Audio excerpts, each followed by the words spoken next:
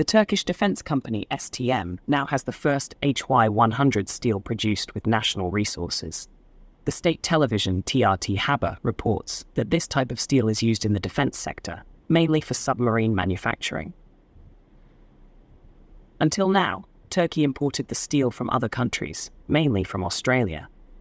The product is difficult to procure, and its production must be extremely precise because it does not tolerate mistakes, said Turkish defense industry specialist Kozan Selçuk, quoted by TRT.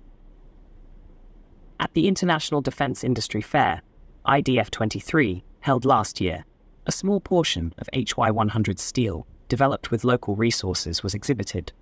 The transition to serial production of the material is a significant milestone in Ankara's defense industry. The locally produced HY-100 steel has been provided to the shipyard command in Gölcük, northwestern Turkey, as stated in a message from the Ministry of National Defense, cited by TRT Haber. This means that Turkey has moved from steel production in laboratory conditions to serial production for use in the defense industry. Although the material is known as submarine steel, it has a wide range of applications. Whatever you decide to produce as defense equipment, you will always need this steel, Erkan adds. TRT notes that in recent years, Ankara has demonstrated determination to make the defense industry a key instrument of its foreign policy.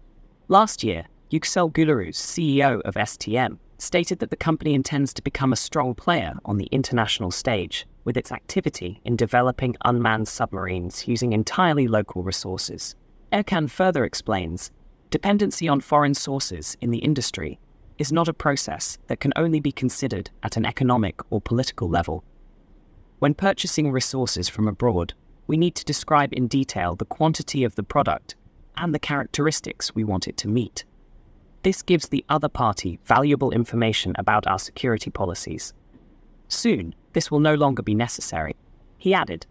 After securing this valuable resource for the defense industry, construction of the first Turkish submarine will begin. Turkish President Recep Tayyip Erdogan has repeatedly stated that Ankara's goal is to realize its national submarine project. Erdogan said several years ago, preparations for this are ongoing at full speed, and construction will begin in 2025.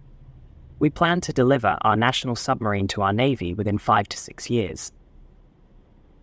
Now, do you believe Turkey can deliver its national submarine project with no foreign parts? Let us know in the comments. We discuss such interesting subjects every day. Please subscribe to the channel and share and like the videos.